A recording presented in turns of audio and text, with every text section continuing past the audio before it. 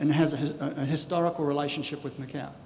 The mass market is really the retail market, the market that the international operators, you know, ourselves, Wen, Sands, and obviously Crown and Macau, we're probably more comfortable with that because that's the environment we come from. So this flywheel I kept talking about is as much about consumer confidence. They're getting used to us, they're accessing us, the distribution network, the travel agency network understands how to sell Macau and what's it about. That exactly applies at the premium end of the market. The notion between who is a VIP customer and who is a premium mass customer is that they're one and the same. They're high net worths.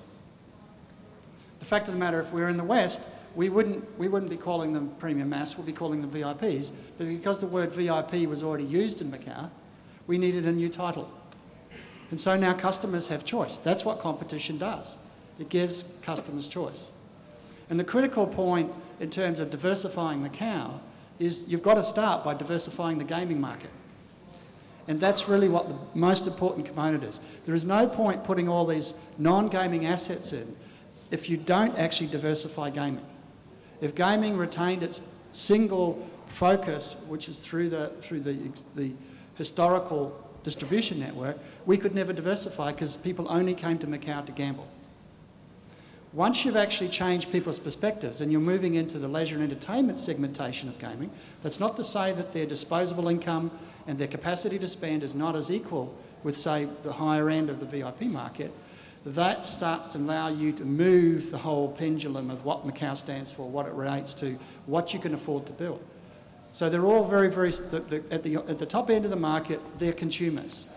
We believe that we all deliver superior service and that we can provide customer relationships which will allow those higher net worth individuals to feel comfortable coming to Macau, stay with us and build that relationship. That's where the emerging premium mass comes from. But it also follows all the way down the pyramid, because each of us has a slightly different focus of where that fits in, where the portfolio is managed.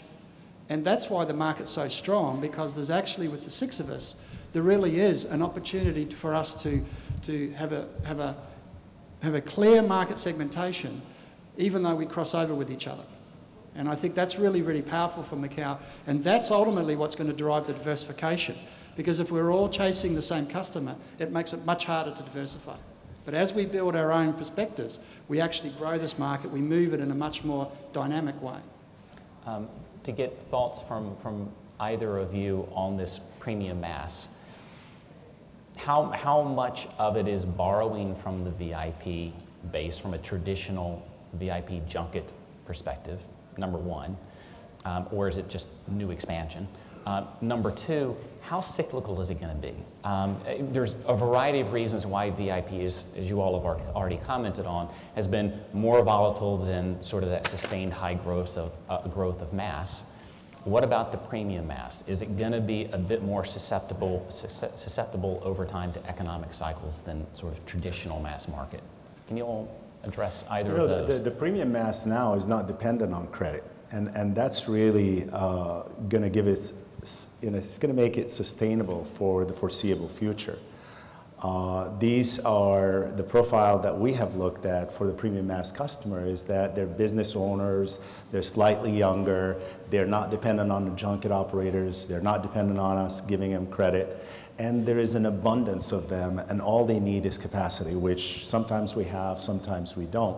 That will continue to grow, in my opinion. That customer, I think there are millions of that customers to come in the next few years. And as long as we provide them with accessibility and capacity, I think that market is going to be another extraordinary opportunity for our industry. And you all have talked about optimizing your portfolio, you know, mass to premium mass, things along those lines. Can you shed a little bit more light? Well, I mean, just to finish up on that conversation, I think the consumer, as Grant referenced, has become more sophisticated out of China. And I think premium mass is it's just offering the customer another choice. And I think the Cotai resort model really enabled that because, you know, the resorts can directly engage with these high net worth and upper middle class customers where you can offer them the full set of amenities on Cotai. In terms of optimization, are you referring to tables or? Tables, property, etc. Again, I mean, I agree with Grant. I mean, it's more reacting to the market trends. So, there's a high level of analytics I think all the operators engage in now. So it is about, deploying the assets to the highest and best use. So I don't see it as operators dictating where the growth should come from. I see it as operators being nimble in reacting to shifting market trends. Fair enough. I've got to come and defend the peninsula. The peninsula can offer just as many opportunities to premium mass, and the graph shows it. These boys out here, sometimes they get carried away. The original Macau was in the peninsula. I thought you were spending $3 billion on Cotai. We are, because we want to come join you and obviously share the love. But the critical point, it's actually about Macau. It's not just about Cotai. It's actually about the success of the whole industry. And we all, of course, are going to be proud presenters of our own individual cases. But the fascinating thing is that Macau is obviously building its own presence in the market. And the critical point is the penetration in China is still incredibly low.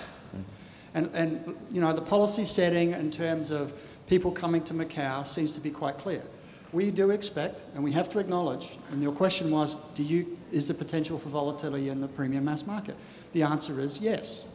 But the question is, as long as you have scale, and as long as you have mechanisms in place that manages that, and you keep on broadening the base, not overtaxing a small component, but continually attracting a wider and wider audience, that's the greatest opportunity to reduce that volatility. So it would be wrong for us not to acknowledge it, because we're in the gaming industry. But what we're saying is, if you look at all the fundamentals, you look at the quality of the property, you look at the brand presence that Macau now has, and that the individual properties are creating in that, you look at the penetration in the China market,